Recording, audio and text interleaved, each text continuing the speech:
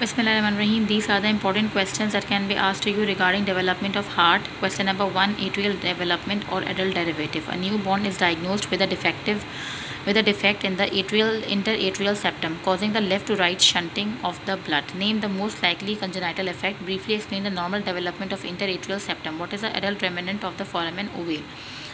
Answer number 1 is, name the most likely congenital defect is atrial septal defect.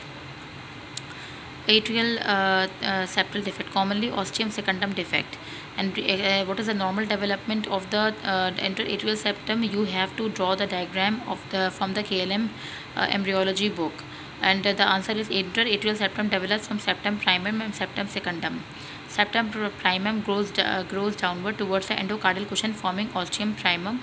Perforations appear, forming ostium secundum. Septum secundum forms a flap, that is foramen ovale. And question number C, adult remnant of the foramen ovale is fossa ovalis. Question number 2 is ventricular development. A 2-month-old infant presents with cyanosis and imaging shows defective formation of the interventricular septum. What is the most likely diagnosis? Describe the normal development of interventricular septum. The answer number 1 is VSD, ventricular septal defect, usually membranous part. The normal development is muscular septum grows upward from the roof of the ventricle. Membranous septum forms from the fusion of the endocardial cushion plus aorticopulmonary septum. Failure in this fusion leads to the VSD, ventricular septal defect.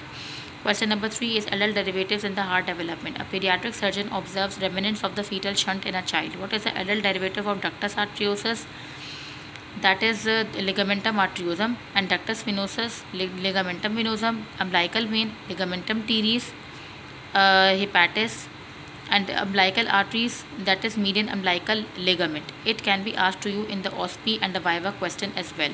These are the adult derivatives of these structures, and these are important from every point of view, like BCQ, SAQ, and OSPE and the Viva point of view as well.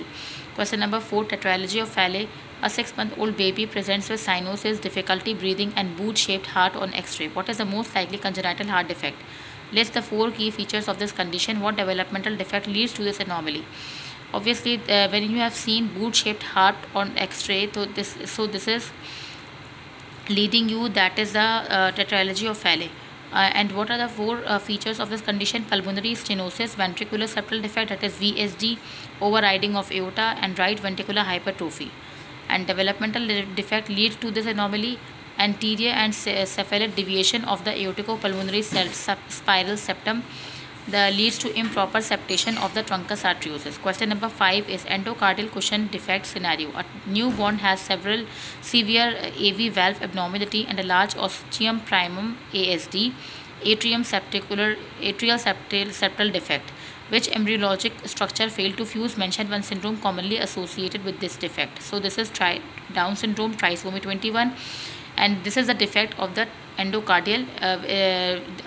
Endocardial cushions are basically they are failed to fuse in the above mentioned scenario. Question number 6 is spiral septum defect scenario. Baby presents with early cyanosis. Imaging shows aorta arising from the right ventricle and pulmonary trunk from the left ventricle without VSD. What is this condition? Obviously transposition of great arteries, because there is the spiraling has not occurred. What is the embryological basis of this anomaly? Failure of aorticopulmonary septum to spiral properly. Vessels will switch their position, ultimately leading to this anomaly, that is transposition of the great arteries. Question number 7 is persistent fetal circulation. A child presents with a continuous murmur near the left clavicle. Echocardiography shows a persistent connection between the pulmonary artery and aorta. What is the condition? Which fetal structure failed to fuse? And mention one drug used to medically close it. This is the patent ductus arteriosus, and ductus arteriosus failed to close, and indomethacin is responsible for this defect. That is patent ductus arteriosus. Truncus arteriosus defect. A unit has a single arterial vessel arising from the heart, supplying systemic pulmonary and coronary circulation.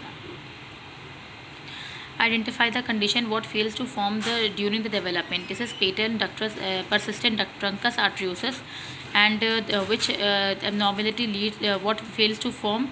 Failure of the neural crest cells that leads to defective aorticopulmonary truncal septum. Question number 9 is a 4-month-old premature female infant is brought to the emergency department due to the first due to the fast breathing and poor feeding. She appears underweight and pale with rapid heart rate and breathing. A continuous machinery-like murmur is heard at the left second intercostal space near the sternum, and her peripheral pulses are bounding. Her mother reports having rubella infection during early pregnancy. Based on these findings, answer the following. Name the fetal vascular channel that has remained open after birth. Describe the embryological formation and normal postnatal fate of this structure. This condition is due to the persistence of the ductus arteriosus that leads to patent ductus arteriosus. Embryological origin of ductus arteriosus is that it derives from the left sixth aortic arch during the development. Function in the fetus is since fetal lungs are collapsed and pulmonary resistance is high, the ductus arteriosus shunts blood from the pulmonary artery to the descending aorta bypassing the non-functional lungs. Normal closure after birth. At birth, breathing expands the lungs. Pulmonary resistance is going to be dropped. Increased oxygen levels, that is, plus there will be decreased prostaglandin E2 that causes functional closure within 24 to 48 hours and anatomical closure within 1 to 10 months. The closed vessel becomes the ligamentum arteriosum. Failure to close, that leads to patent ductus arteriosus. Persistent patency leads to left to right shunting, producing bounding pulses, machinery murmur. Maternal rubella infection is a classic risk factor. Here is a quick summary regarding the conditions are mentioned over here. These are the embryological defects and these are the clinical features by which you can easily identify that which condition is this. For example, let's talk about ASD. You will be mentioned in the scenario that septum primum or septum secundum defect, left to right shunt. VSD, failure of the membranous septum fusion and harsh murmur will be heard. The trilogy of Fallot cyanosis will be present over there in the scenario. And in the TGA, there is a failure of the spiraling. The reason of this is failure of the aorticopulmonary septum is failed to spiral, and there will be incompatible shunting of the blood. Truncus arteriosus, no aorticopulmonary septum is present, and mixing of the blood will be there. And PDA, ductus arteriosus remain open. Machinery murmur will be here, which we have already discussed in the previous scenario. Thank you.